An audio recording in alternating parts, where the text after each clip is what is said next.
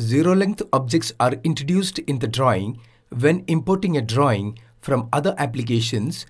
In such drawings, there will be some lines, arcs and polylines that will lose their length. Let's create a zero length line and a polyline. I'll draw a line with a distance of 10 units.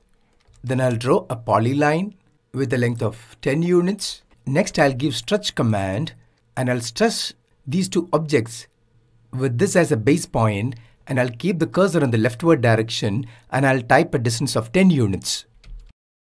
Now you can see that these two geometries lost the length.